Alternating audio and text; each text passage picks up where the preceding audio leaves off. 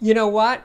I am pumped. I am so pumped to tell you about this project that Devon is doing that starts tonight, Wednesday, June 29th at 6 o'clock here in New York City, 6 to 8 o'clock in New York City tonight. And is at the Listen Gallery, and it is a group sculpture show. Now, Devon Turnbull isn't strictly an artist. He's not a sculptor, but what he is a speaker designer and an electronics designer, and he works with his collaborators to create truly amazing pieces of audio equipment. He is an audiophile. He is one of us, but he is also an artist. And that's why they invited him to participate in this group sculpture art show. Now his sculpture is not just going to sit there. No, it's a live music system. I don't mean live as in live music, but I mean it's a system that is going to play music and bring it to life. Now I recorded this interview yesterday on Tuesday, and there was still construction going on in the gallery. There's a lot of activity going on there, so you will hear background noises and people talking and stuff. I did my best to hush that, but the thing is, Devon was so excited. I mean, he's usually a really chill guy, but no, I mean, it was just radiating from him. Yeah, there was like so much going on in his head, but he calmed down enough to do the interview and talk about his plans for the show, which include, well, in addition to DJing over the course of the show, over the weeks that the show is going to run, not every day, but many days, he is going to be playing live. There's going to be a period where he's going to have tapes loaned to him by Blue Note Records and play these tapes on a great, oh man, this machine, this Studer reel-to-reel machine. And he's also going to has tapes from a band, one of my favorites. I don't usually mention them, but Bad, Bad, Not Good. So he's going to have mixed down tapes from Bad, Bad, Not Good. They're not even mastered tapes. That's how direct to the source they are. He's going to have, in the coming weeks, Brian Eno's turntable, the turntable that Brian Eno designed, playing some Brian Eno music. There's more and more and more. And the best way to keep up with it is to check Devon's Instagram page, which I will link below, and the gallery's website, again, linked below. So anyway, what's fantastic about this is that you can, at least if you're in the New York City area, finally get to hear Devon's speakers and Devon's electronics. This really hasn't been possible before, so it's a really big deal. And of course, there's no entrance fee to the gallery, so you can just come in and see what happens. But anyway, this is me talking with my friend, Devon Turnbull. So Devon, we're here. Hours from showtime, actually, tomorrow. Pretty much so. You got like 24 hours, no rush. It feels like we're minutes from showtime, but it has for several days now. Yeah. But anyway, we're here at Listen Gallery. Listen Gallery, but listen like the street in London, not like listening like we do. Okay, not too confusing. But anyway, so you guys have been working here trying to get this thing together. I think it's really beautiful. I took a lot of pictures, but of course the speakers look great, and I like this new finish. Yeah, this was everything about this presentation was like, I would say, unreasonably ambitious. I would say that's the best. And you know, I think none of it was anything we'd done before. Exactly, technically, aesthetically, in general. There's almost everything in the show is kind of an innovation from stuff that we've been doing, which is exciting. It's, you know, it was an amazing motivator to like kind of get a lot of new work done by a certain time. Right. But also, obviously, incredibly stressful. We had only 2 months from the time I was invited to participate in the show and the opening of the show. And in 2 months, we built a unique super sub. This double 15 cabinet design that we had never done before. These are the first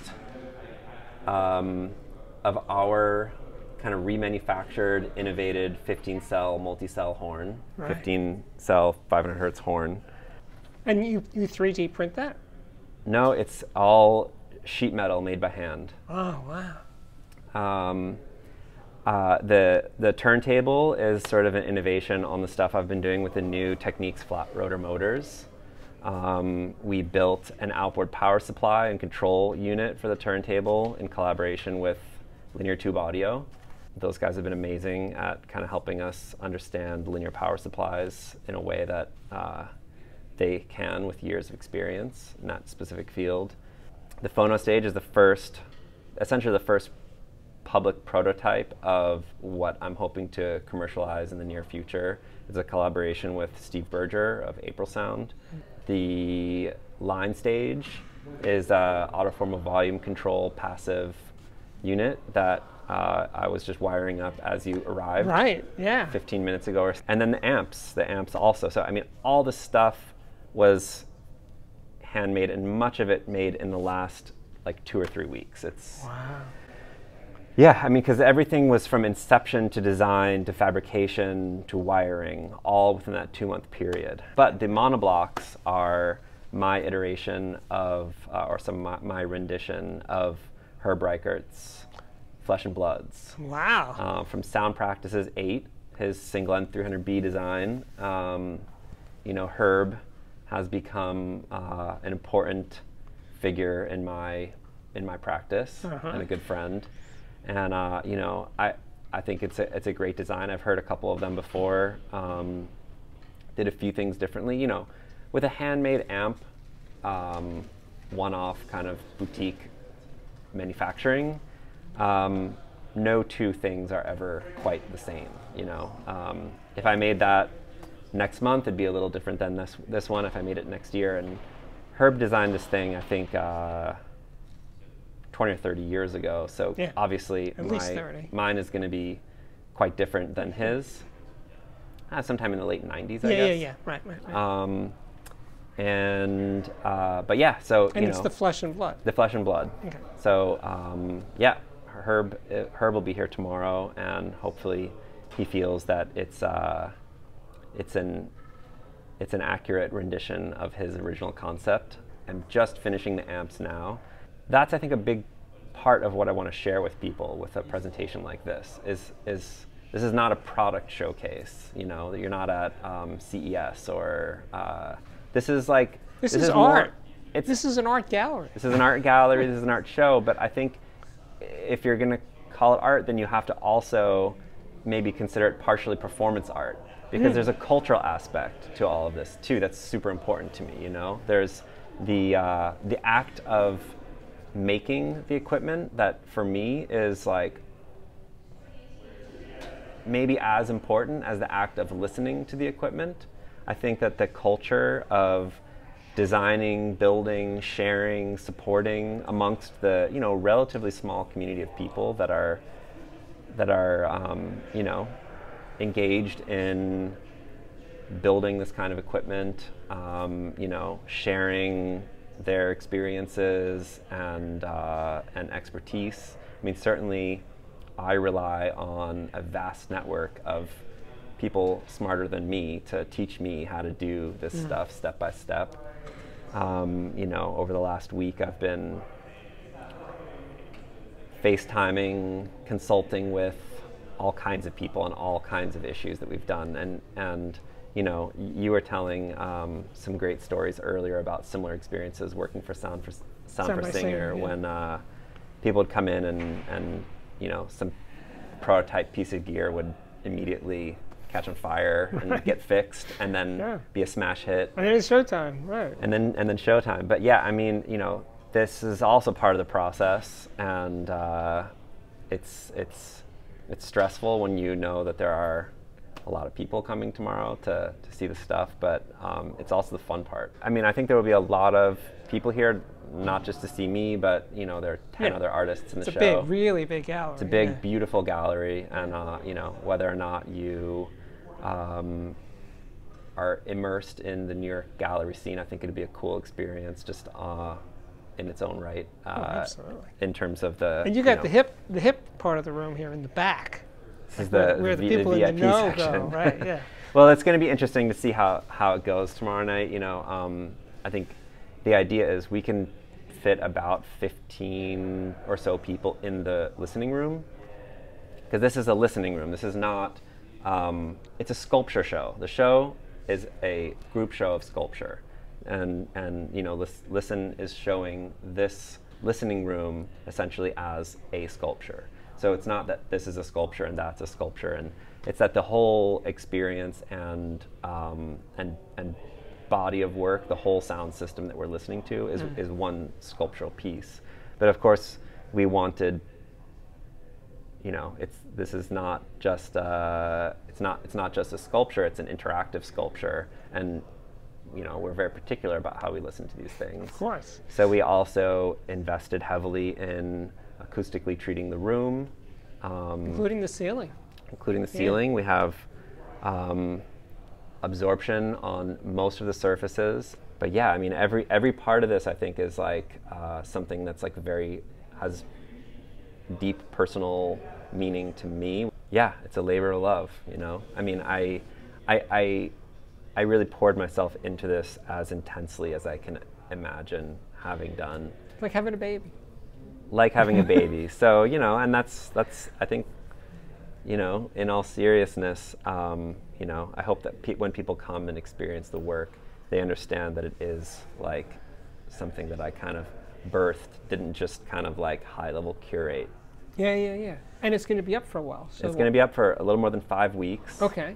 And we have a lot of really cool partnerships that we're doing. So for the first 2 or 3 days of the show, I'm going to just kind of like freestyle in here. I'm going to be in the space. Oh, right. From 6 to 8 during the opening, and then for most of the day, Thursday and Friday, while the gallery's open. The gallery's then going to be closed for the long weekend, 4th of July. And then Tuesday through Friday the following week, we're doing a partnership with Bad Bad Not Good, a band that I'm close with and you're familiar with.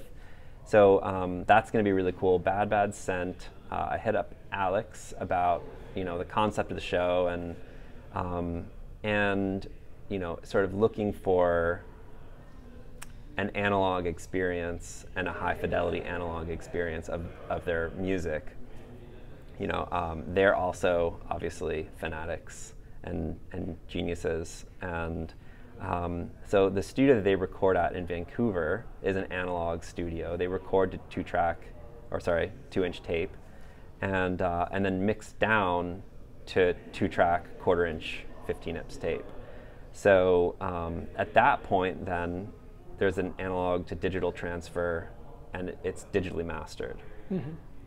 But the mix down is the last pure analog copy of the music. Right. So I think it's going to be really interesting. They made us dupes of the mix down reels. So they're unmastered studio mixes, pure analog. Then they also made us tape prints of the digital master, and we've also got the vinyl. So we can do some real audio nerd stuff. Yeah, direct here. From the source. I direct mean, that's from the thing. source. To me, it's always this mystery of, really, there's lots of, I always say this, there's lots of masters, this is like as direct as can be. Yeah, so then, speaking of direct as can be, the gallery's closed on Saturday and Sunday. The gallery's typically closed on Saturday and Sunday, but that Saturday, which I believe is, what's that Saturday? Well, anyway, that Saturday we're going to have a small kind of party by invite only to debut a very special body of work that we have from Blue Note.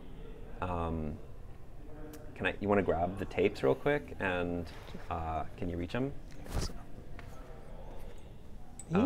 Yeah, so Blue Note sent us a whole host of Tone Poet vinyl, which is really exciting, but probably more exciting. So we have this Studer A810 2-track tape machine for playback of all this 1/4-inch tape. I think the tape is a really exciting component of a system like this because it adds this, as you mentioned, it adds this other element of kind of like music hunting that is sort of like the most elusive and mysterious way of acquiring music. But Blue Note sent us protection copies of 2 albums. Right. And this is just super exciting. We haven't heard them yet, but we've got this 15 Ips copy of Art Blakey and the Jazz Messengers' Free for All. And this, as you can tell, is straight from the source. Right. So cool. Originally recorded by RVG, 7/10/1964, and then I assume this protection copy was made on January 24th, 1973. Mm-hmm. So Rudy Van Gelder. Yes, Rudy Van Gelder, straight from the source. And then we also have Dexter Gordon, Swingin' Affair. So then that following week, Monday to Friday, will be Blue Note week here. And so we're going to have like a daily program so that you kind of know. So will that be on the gallery's website? Yeah, it'll be on the gallery's website. I'll be sharing as we finalize all this stuff. I'll be sharing it on my Instagram, and there'll be some way to find out what the program is. But yeah, so it'll be kind of a daily program of 10, 10:30, 11, 11:30. So you'll know that if there's a particular record you really want to hear, what time you have to come, or just drop in, and there's going to be great classic Blue Note records playing in here. This is great. It'll be fun. We don't have the sequence of the following few confirmed engagements, but we have incredibly exciting partnerships. We have Brian Eno, who Brian Eno did a project with a gallery in London. He made this beautiful lucite turntable that changes colors. Oh, I've seen pictures. Pictures of that? Right. So they're sending the turntable out here. Wow. And we're going to play Music for Installations, the record he put out three or 4 years ago. I love it. It's a beautiful record. It's, I think, 5 or 6 vinyl albums long, and we're going to play it on the turntable just kind of constantly for the week. I think we'll do a special opening for that as well. It'll be super fun.